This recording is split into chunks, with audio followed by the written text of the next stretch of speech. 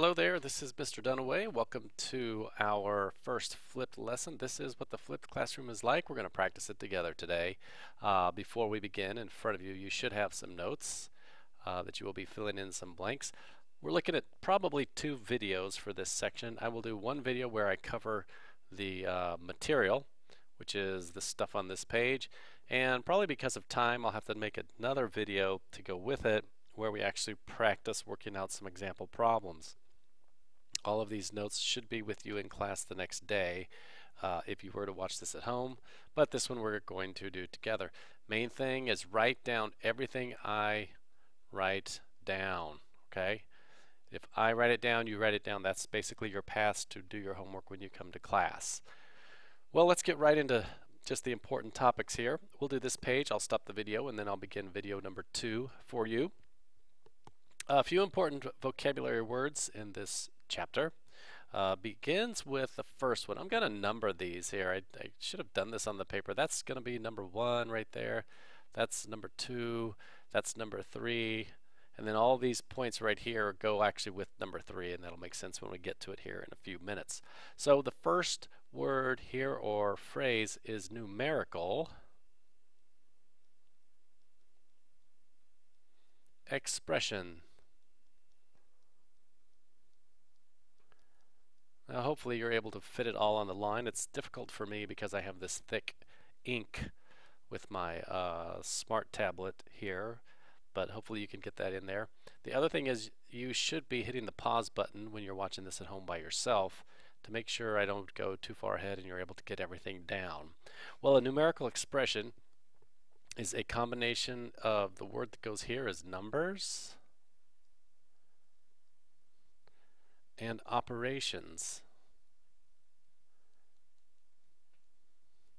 such as addition, subtraction, multiplication. We're supposed to use a dot. You're going to still see the X a little bit in here, but typically we see a dot to represent multiplication, and I'm going to be using that quite a bit. Division, that's the traditional division sign, but also a fraction in a fraction bar such as 4/2, that also means divide. So basically if you have a combination of some number and a math arithmetic sign, that's a numerical expression. Okay? Number 2 is the word evaluate. All of these words you're going to hear us using throughout chapter 1, and it's important that you get understanding of what they all mean, especially this one, as you're going to see it in the instructions in your homework today. If you're taking a quiz and it says evaluate, I expect you to know what that means. If you ask me, I won't tell you because that's part of what I'm testing you on.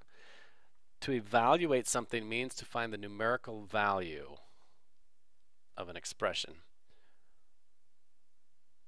Okay, here's an example. If I said 3 plus 2, okay, that's not evaluated yet. 3 plus 2 is not evaluated. 3 plus 2 is a numerical expression. If I evaluate that, I say, well, that's 5. That's evaluated right there. I'll abbreviate that because I'm running out of room. But so evaluate is to turn it all the way down into a number. You can think of it that way. But the way we really say it in math is to find the numeric value of the expression, which would be, in that case, the 5.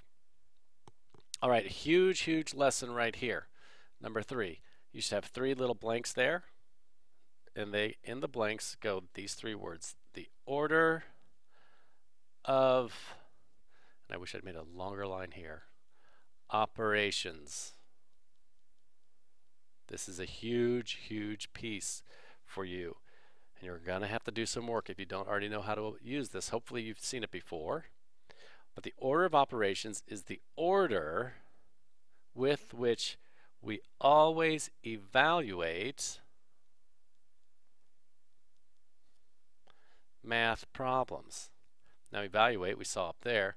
So if you have more than one math operation, like let's say you have an addition sign and a multiplication sign in the same problem, we all have to do them in the same order. If we don't, we'll get different answers, and that could be a huge problem. So this is a big deal for us right here. Okay, so this is the order of operations I'm going to run through next.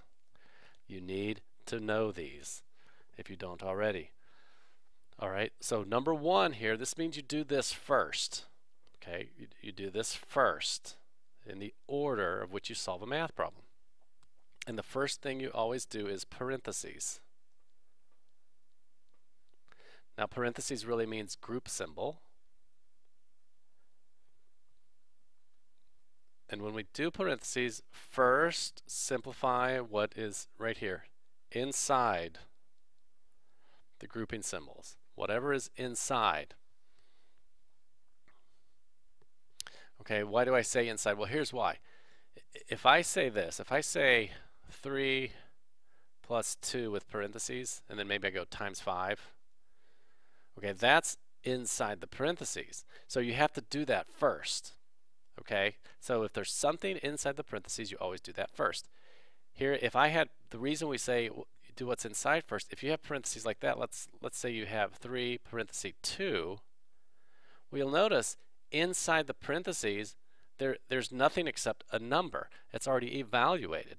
So what this really means, and this is important too, that actually means just multiply 3 times 2. Whenever you have 2 parentheses touching, like right here, that just means multiply those things together. And that's important for you to know as well.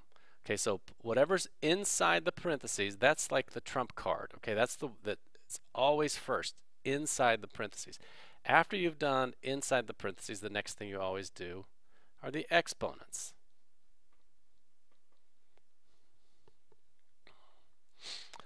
Second, simplify any, again, exponent value. Well, an exponent, I'll do an example over here.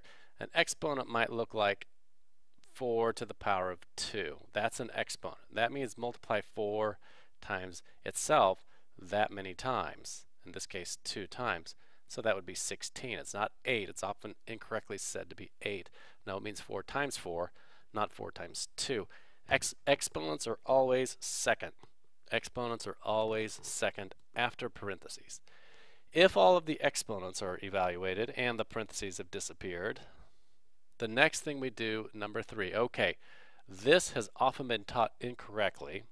Hopefully not anymore. I think it's gotten a lot better, but I remember a long time ago having to reteach middle school students because this has been taught wrong.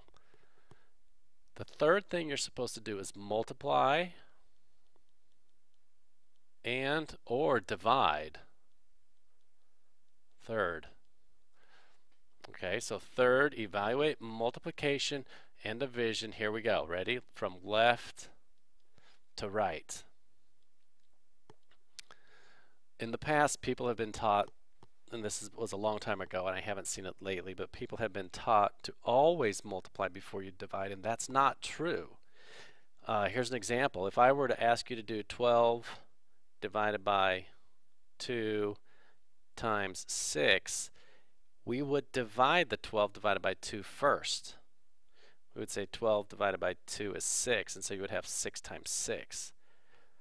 Because multiplication and division, they're called inverse operations. It's kind of like they're equal value in the order of operations. So if that's the only thing we have left, we go left to right with multiplication and division. Please understand that. If you're not sure, please see me with questions.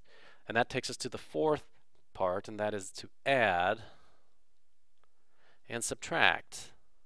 And the same thing holds true, that we evaluate addition and subtraction left to right. And that's a huge, huge thing and often misunderstood. I'm going to be testing you on that. I'm going to be checking to make sure you understand that. And I will give you specific problems that will show you that. See, here's what's happened in the past. People have used this, and I remember teaching this. I would teach it right, but people would write PEMDAS like this. A lot of people have heard that word. Well, I'm not a big fan of that because that makes it look like we should always multiply before we divide. So I don't do that anymore. I write it like this. Watch this. P-E. Then I go MD on the same line.